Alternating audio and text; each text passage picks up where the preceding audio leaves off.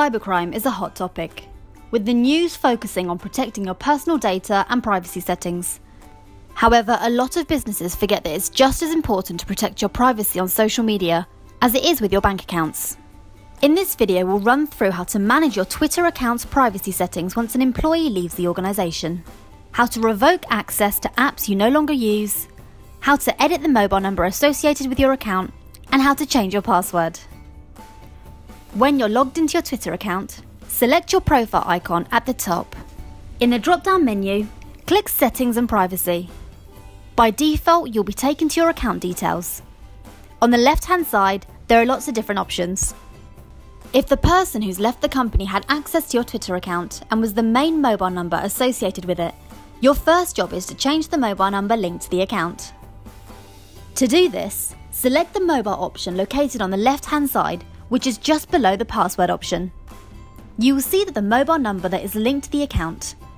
It's worth mentioning here that only the account that is most recently linked to this phone number can receive SMS notifications.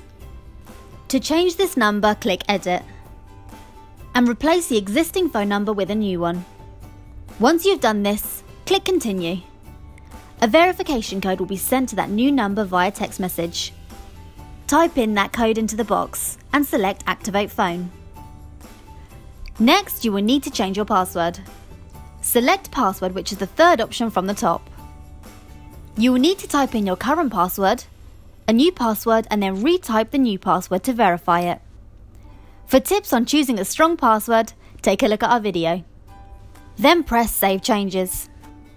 Even though you've changed the password, the people that have access to your Twitter account will still be logged in. This is why you will need to manually log out the devices that you no longer wish to have access anymore. To do this, select Apps and Devices from the list on the left. Then scroll down to the section called Recently Used Devices to access Twitter.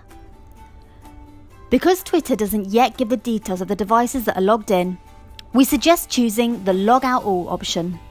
However, for this tutorial, I'll just log out this iPhone. To do this, click on the Log Out option to the right of it. You will then be asked if you're sure. If you are, press Yes, log me out.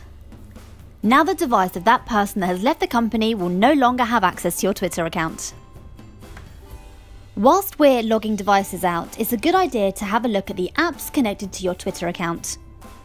Simply click Revoke Access to unlink a particular app from your Twitter account.